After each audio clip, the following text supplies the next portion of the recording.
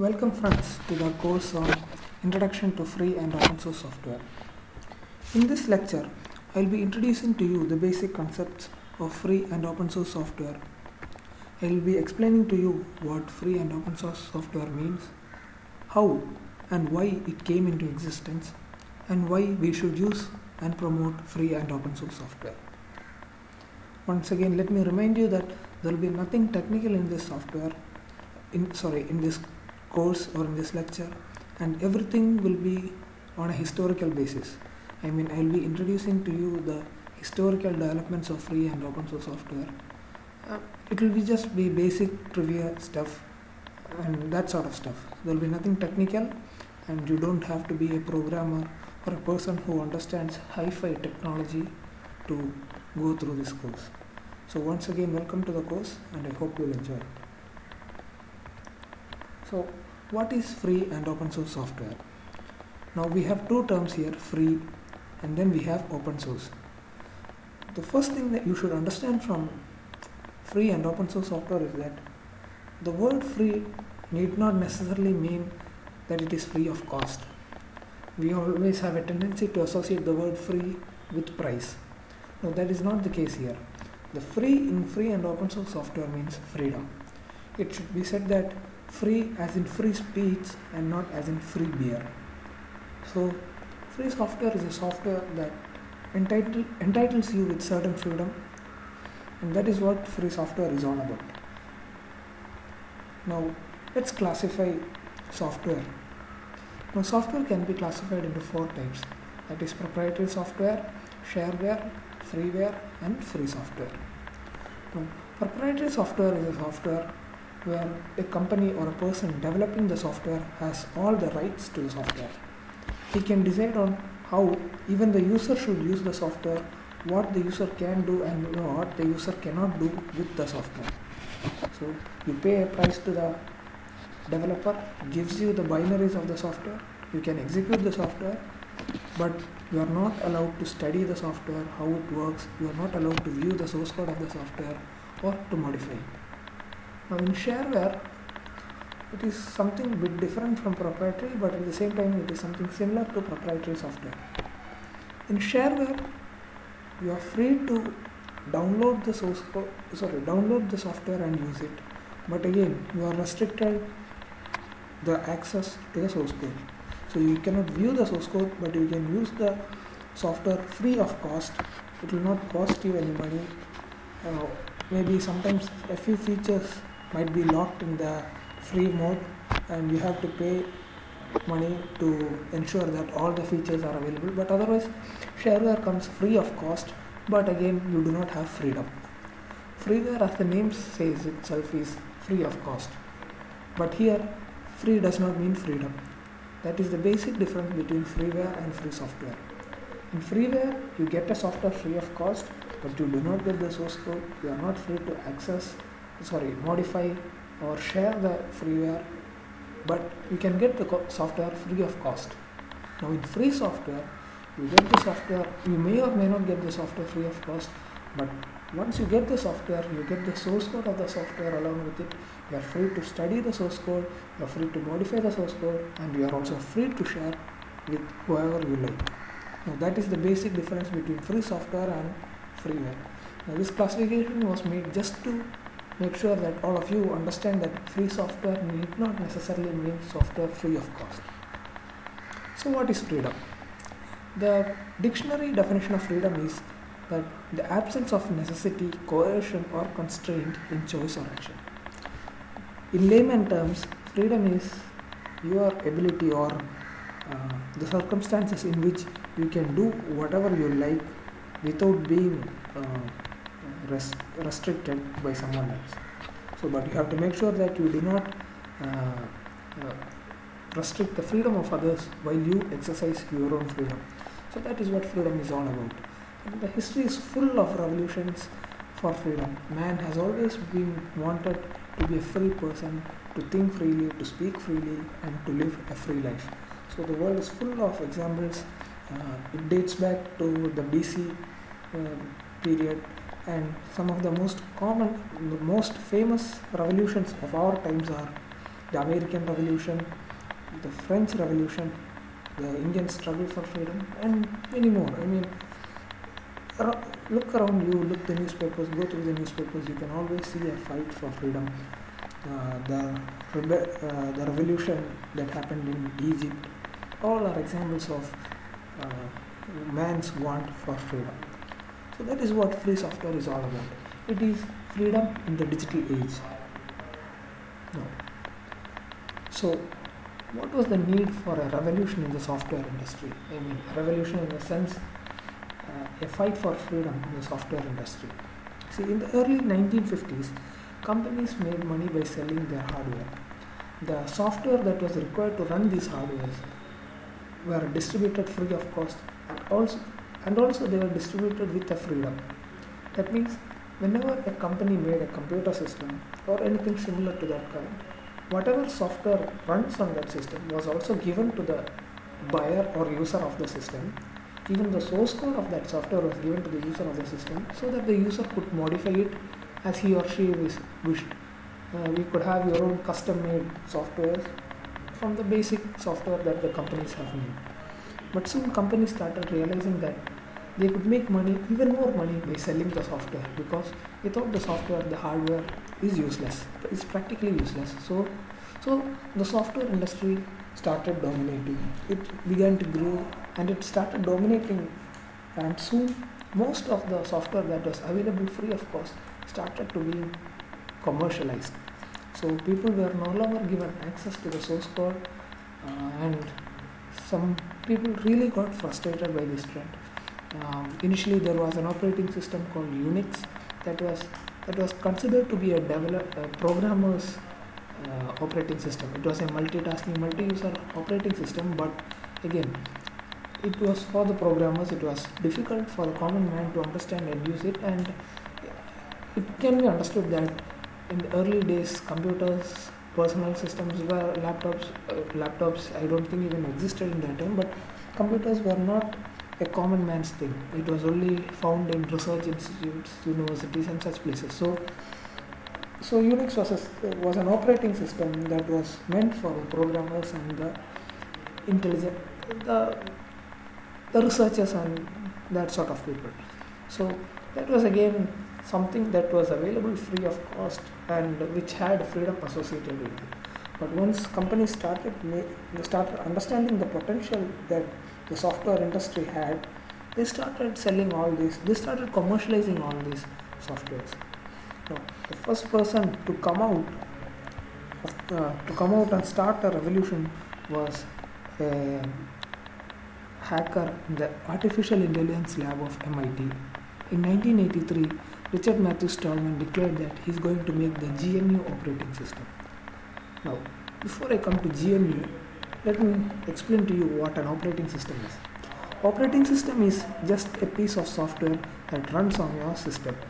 For example, your computer, it will have many hardware devices like the processor, the hard disk, the keyboards, the CD drives, the mouse, the screen. So all these hardwares have to be integrated together, and all these hardwares have to be controlled and monitored by one piece of software. That is what the operating system does. Now we interact with the computer through an application layer, through different applications.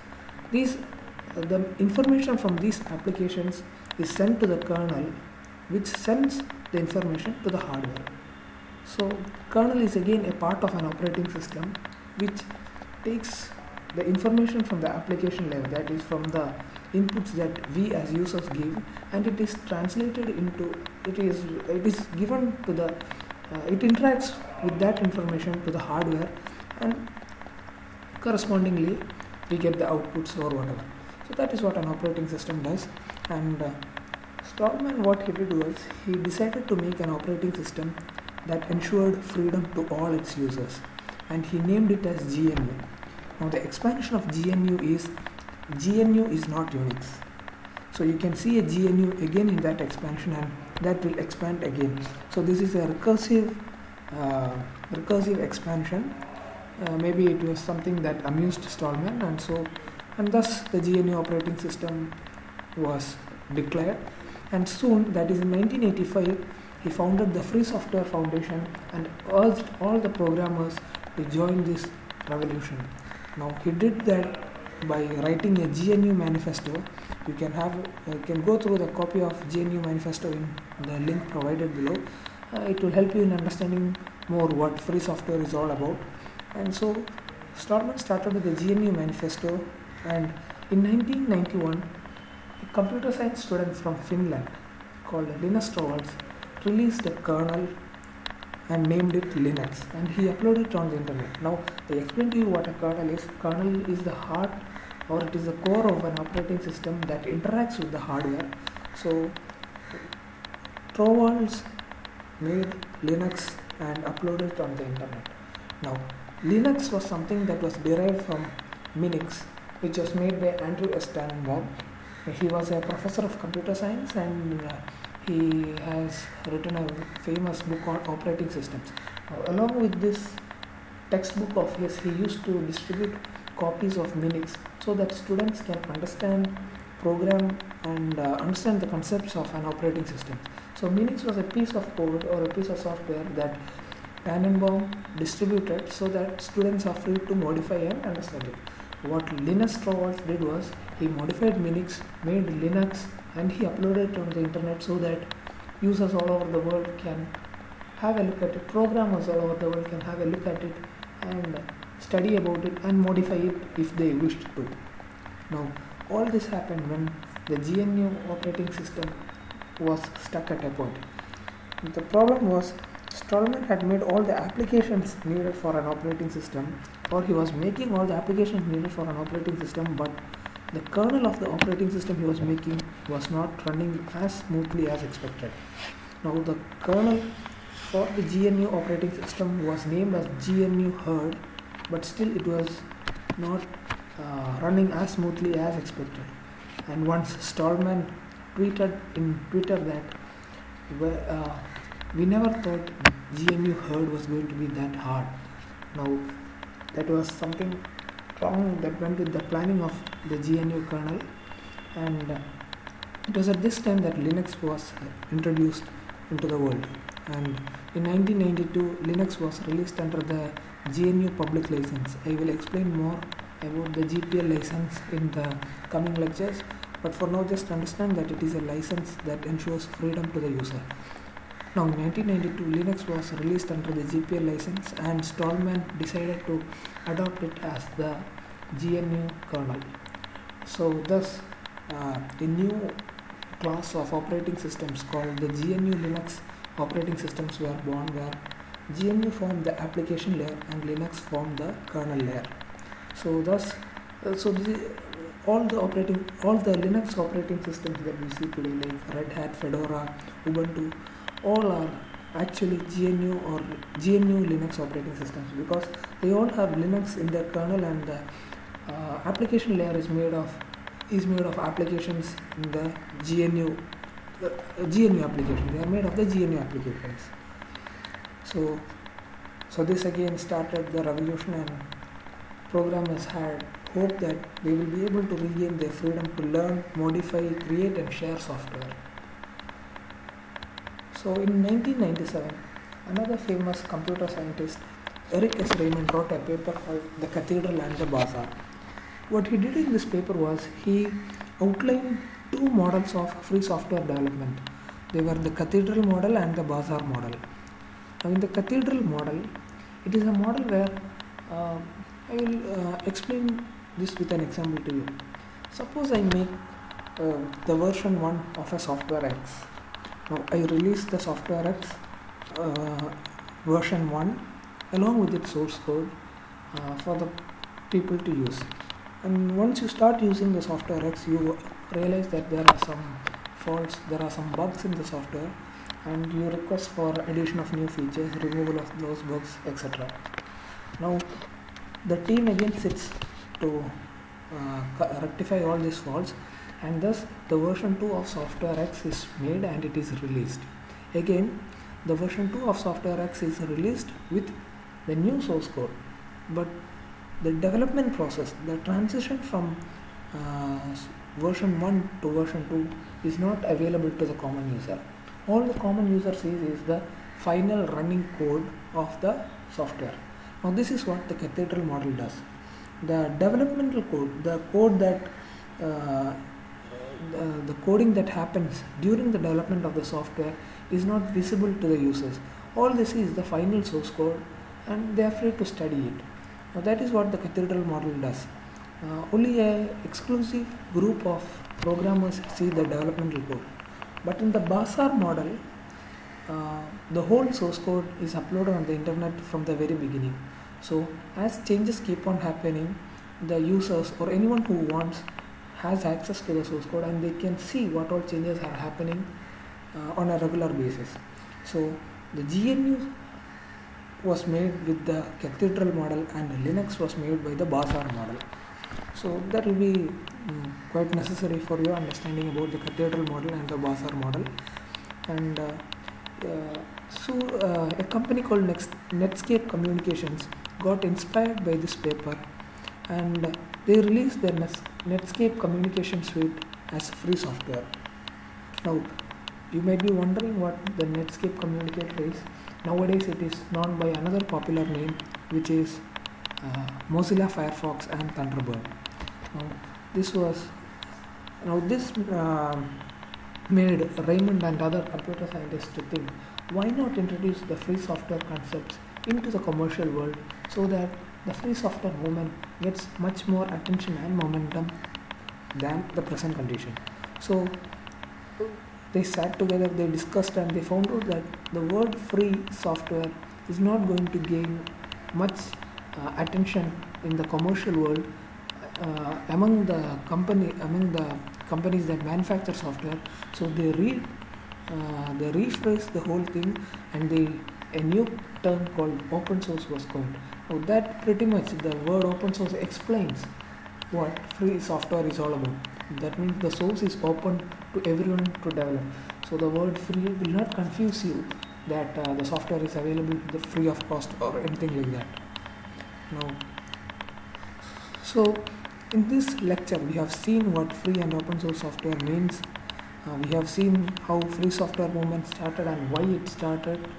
We have seen some famous names associated with free and open source software. So what I would like to tell you is that, to put it in simple terms, consider buying a car. Free and open source software is something similar to it. See, in order to buy a car, you have to pay money. So free software, it may or may not come free of cost, but it need not necessarily mean it is free of cost. So it is just like buying a car. No, you pay money, you buy a car, and once you buy the car, you are free to use it in any manner you wish. So you can change its color, you can you can do alterations on the car, you can lend it to somebody, you can resell it. You can do anything you want with the car once you have paid money for it and once you own it. The same case is with free and open source software.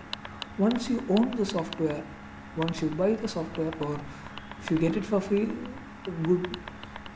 If you don't get it for free, you pay the money, get the software. But once the software is yours, you are free to do anything with it.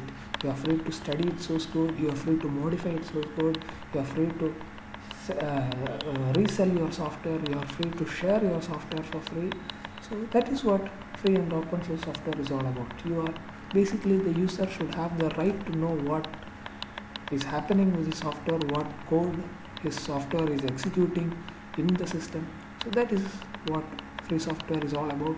I hope you have understood the basic concept of free and open source software, and in the coming lectures I will explain to you why this is important, and I will show you some more terms and some more developments that happened in the history of free and open source software. So a book that I will suggest for you to read is The Rebel Code. You might find some important historical background of free and open source in that book. So if possible, get a copy of The Rebel Code and try reading it. For now, thank you. This is all in lecture 1. See you all in lecture 2. Thank you.